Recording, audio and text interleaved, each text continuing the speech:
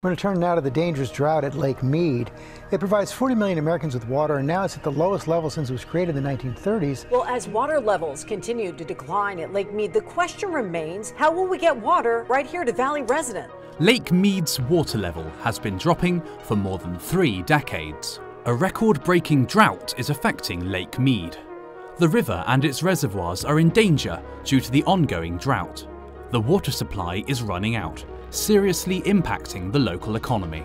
Why is Lake Mead drying up? Stay tuned to learn why Lake Mead is drying up and what this can imply for the millions of people and dozens of states who rely on it. Lake Mead, the biggest lake in the United States, was built by the Hoover Dam on the Colorado River and spanned Nevada and Arizona, supplying energy to hundreds of thousands of residents. It has been getting closer and closer to the dead pool level because of the present drought in the western United States. The lake's water levels were at their lowest this summer, 1,040.71 feet, dating back to the early 1930s. With a total production of around 2,080 megawatts and a water supply for over 25 million people, Lake Mead is a significant reservoir for the Hoover Dam's power generation. The water from Lake Mead serves purposes more than only feeding cities. More importantly, 60% of the food cultivated in the United States is irrigated using 70% of the reservoir's water supply. The United States economy's southwest region largely depends on Lake Mead. The primary source of the water for Lake Mead is the Colorado River system, which may be seen by examining Lake Mead. This is significant since the Colorado River is a cornerstone for the economics and welfare of numerous nearby states. The water supply for 40 million people comes in from this river, and Lake Mead is essential to this effort. The Colorado River system produces electricity in many dams, including the Hoover Dam at Lake Mead and the Glen Canyon Dam at Lake Powell. It provides water to the states of Utah, Arizona, Nevada, California, and Mexico.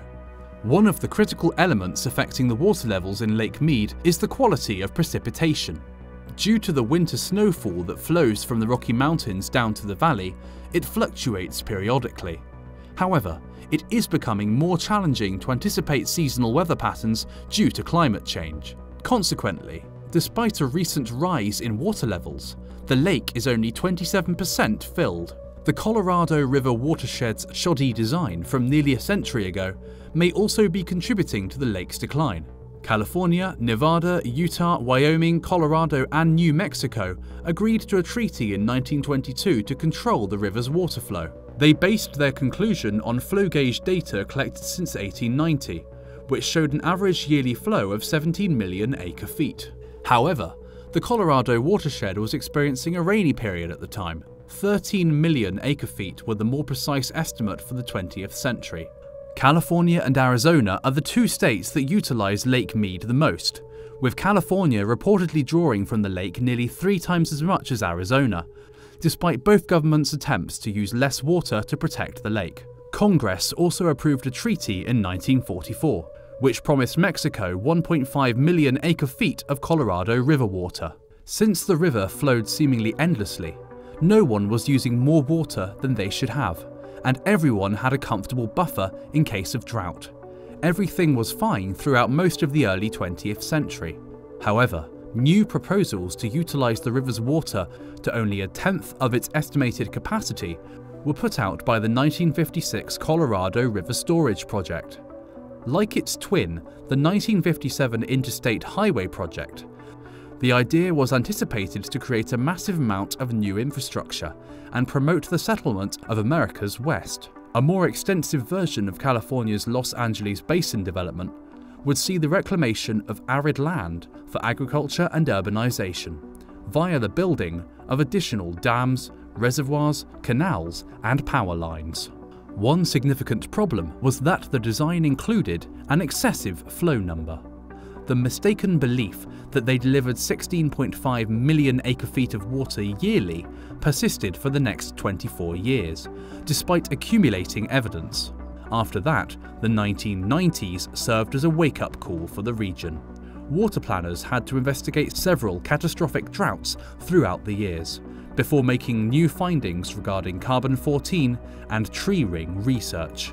All living creatures absorb carbon-14, which they generally cease doing when they die, and so nitrogen-14 is created, as a consequence of the radioactive decay of carbon-14. As a result, if we know how much carbon-14 a dead creature absorbs while living, we may test how much carbon-14 remains in dead organic matter to calculate how long it has been finished. Paleontologists had to examine ancient temperatures extending back more than 15,000 years to confirm the accuracy of their carbon-14 dating. This entailed properly recording changes in temperature and moisture to determine how rapidly plants grow. There was no hint in the geologic record, but the growth rings of a little tree known as the bristlecone pine were a critical early signal. This stubborn Ice Age remnant may persist for over 3,000 years and is only found in isolated places of the southwest. Pine tree wood generates hundreds of yearly growth rings, thicker in dry cold and thinner in warm wet years. In a brilliant bit of detective work, researchers matched the thin and thick ring patterns in these pines to those discovered in wood from other known-aged trees throughout America, some of which were long dead. They subsequently expanded their research to include even older semi-fossilized wood, lake bottom sediments, and other markers. They also constructed computer models that mimicked the factors controlling the wood formation and adjusted them until they matched the paleontological record as they went along. By the 1990s, these systems could correctly estimate growth conditions for every location in the American West during the preceding 15,000 years and even forecast future needs. While doing so, it was observed that the Colorado watershed endured extensive cycles of wet to dry weather, nothing as systematic as a calendar, but an 800-year cycle of drought, moisture, and dryness again. The wet side of the cycle had reached its height in 1922, after which it naturally began to fall. In 2022, the watershed was well into a long-term drying cycle that had yet to hit its lowest point. Things might have been alright for longer if consumption hadn't skyrocketed from the 1950s through to the 1980s. Lake Mead would be virtually complete. Therefore, conservation measures would be minimal. Although the population boom was a sensible reason for increasing crops and irrigation, squandering all that water and all that land outraged 1950s sensibilities. The main issue was that much of the irrigated land was more suitable for producing crops like maize, wheat, or potatoes. One could create them, but the cost of manufacturing and transporting would be more than their market worth.